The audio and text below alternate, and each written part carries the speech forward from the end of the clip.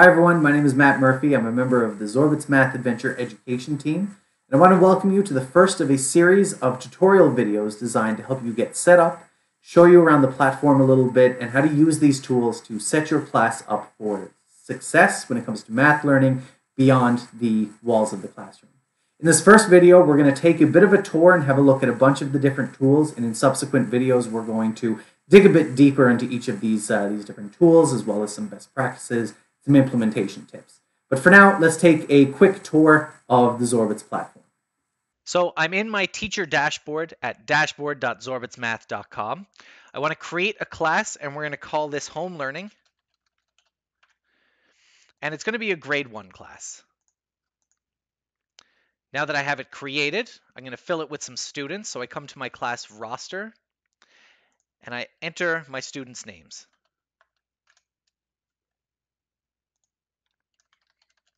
I can add as many students as I like. And when I'm done, I can click Enroll Students, and it generates their username and password. Now, I can get this information into students' hands using our parent letters. So I can print off a full set of parent letters, which will generate one for every student in the classroom with their personalized login information, or I can grab them one at a time, which is probably a better way to email them home because they're going to be attachments as emails. So when you've downloaded a parent letter, this is what they look like. They have some information on how to access the game, what Zorbits is all about, and how to play, and of course that login information for their kids. But once they're playing, I want to make sure that it's a guided game experience. I want to make sure that, they're focusing on activities that I want them focusing on. So in my game controls, I can select which areas of the game the students have access to. It's a grade 1 class, and I've already told the classroom as such. So the kindergarten, grade 2, and grade 3 areas are already turned off. But I can also configure which planets or which strands I want them focusing on. I can do this for the entire class, or I can set it for individuals as well. But to send home even more guidance and intervention, this assignments tool is a great way to create custom in-game missions. So I want to focus on measuring length, for example. This is a grade 1 concept on the measurement planet. From this pull-down menu, I can select what concepts I want to focus on. I can select up to 10, but I want to keep it focused, so we're just going to focus on length and comparing and measuring them. And I'm going to add a few activities for each one. I'm going to assign this to the entire class, although I can create variations and send them to smaller groups of students. And then I set a due date or a time frame which this mission is available to them in the class.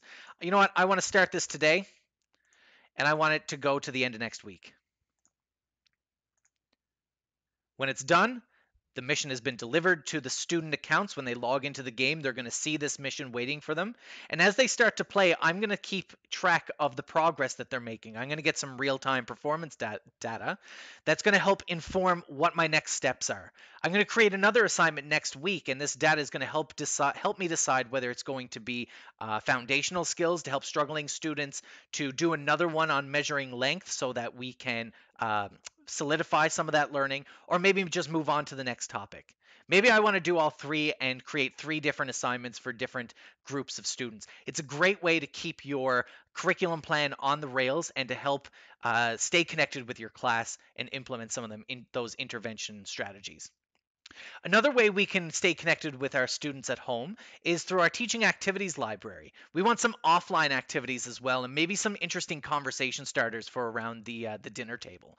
So this library of activities is a great source of games and activities and things to send home that the families can play together, or they can be the students can explore them independently. And they all come with guiding questions, very easy to follow instructions, and they use a lot of resources that can be found around the house. So they're pretty easy for families to implement. So that was a quick tour of some of the tools that you'll find inside your teacher dashboard and some of the ways that we can use them to guide math learning even when our students are home. In subsequent videos, we'll go into a bunch of these different best practices and implementation techniques in a little bit more detail, so stay tuned for those. Till then, we'll see you next time.